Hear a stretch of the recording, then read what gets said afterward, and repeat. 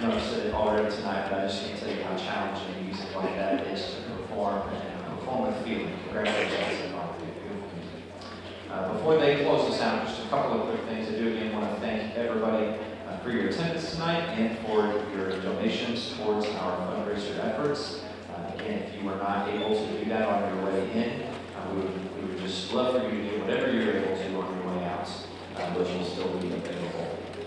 Lastly, I think on behalf of all of the band staff, I just want to thank you for your children and your students and for allowing us to work with them.